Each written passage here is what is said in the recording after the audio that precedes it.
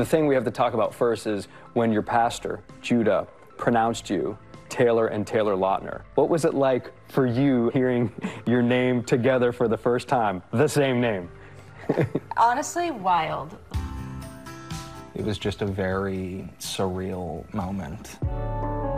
Can you share just a little about the feelings of seeing your bride and seeing your husband for the first time? We were both freaking out over what the other was wearing, so. Both of us for so long had been telling each other about our looks and stuff. It was an emotional moment, seeing her for the first time. Who was more stressed out leading up? And that was a very quick point. I don't know if you recall, I sent you a photo of me driving to the hotel to get ready, and it literally was just a photo of me crying. And I was like, I'm freaking out right now. All good feelings. And I remember sending you that photo of me hysterical. Just be like, bro, I'm losing it right now. I mean, it's the beautiful, sweet, soft side of you that so many people don't see. How'd your best man do that day at the wedding? Is he okay? Mediocre. He could have been better.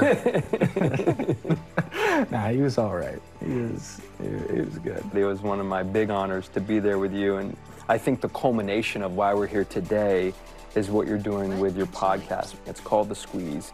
You finish nursing school, you get thrown into the COVID unit, and it was really hard for you mentally. Working as a COVID nurse was the first time I ever experienced mental health. Taylor protecting me is a very large role in that. I didn't really realize that I was struggling with anything because it was just so like rinse and repeat almost. Like I would go do night shift, come home, sleep, wake up, eat breakfast, go do the same thing. You would come home from a shift and I could see on your face that you weren't doing well. I think we honestly were driving over here one day and Taylor was like, hey, are you okay? And I was like, yeah, I'm just tired. He's like, no, but like, are you actually okay? That was the first time I really thought like, maybe like I am experiencing something else. You could tell something was going on early on. I had a very strong feeling that something was up. I think that was the shift in our relationship where we both started being more honest and open with each other about how we really were doing.